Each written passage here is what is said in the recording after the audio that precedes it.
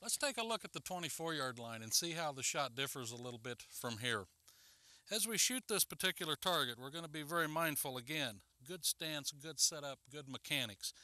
Again, 10 o'clock with the shoulder, 2 o'clock with the midline of the body. I'm going to establish my hold point and focus area out there again relative to the yardage that I am shooting. As I come back, I know that the angle has changed a little bit, so my hold point is going to be a little bit lower than it was up there at the 20. So be very, very cautious and look at that. Don't keep it up there at the same height, as what you're going to do is cause this gun a little bit of vertical move and end up shooting over a lot of these targets. As we do that, we're going to make a good solid setup here. We're going to shoot a couple. Let's take a look at one.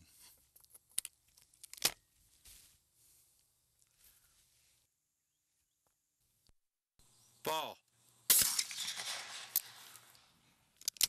Again, what you saw there was good proper shooting mechanics put to good use on that target. At the beginning you saw a good solid still gun. Eyes were still, gun barrel was still. As I made the call for the target, you saw the target clear the gun barrel, you saw the little bit of the forward press right to that target. As the target cleared the gun barrel, putting itself into proper shooting position, me taking the gun right to the 6 o'clock position, allowing the manufactured point of impact to do its job, again producing that good solid smoke target.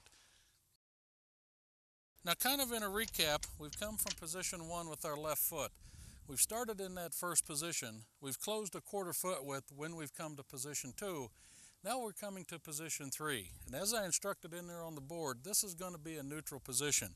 So you're going to set up at that 10 o'clock, 2 o'clock position, just like your singles, just like your handicap, and just like your doubles. Again, good sound setup position, very important to delivering both shots accurately.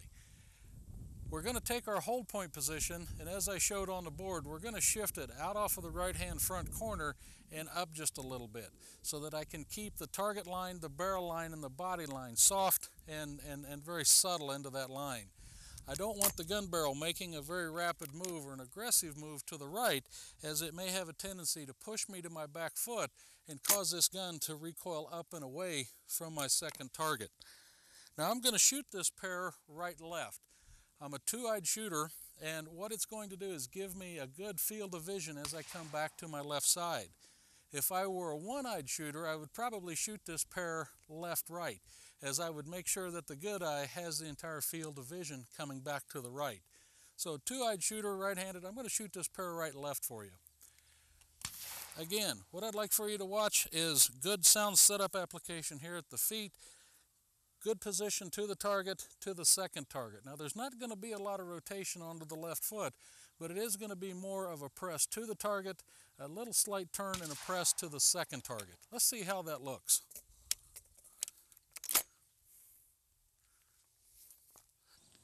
Ball.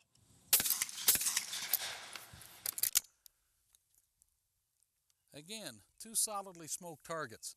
Again, you saw the hold point position in relationship to the background, creating that angle of point of impact and target angle. What that allowed me to do, again, a nice subtle press to the target, delivering the first shot, equating that thought process to make sure that I look and read the second target, focusing solidly on the leading edge or that 8 o'clock position of that target, allowing the gun to travel in a nice parallel manner right to that outside left edge and delivering the shot correctly.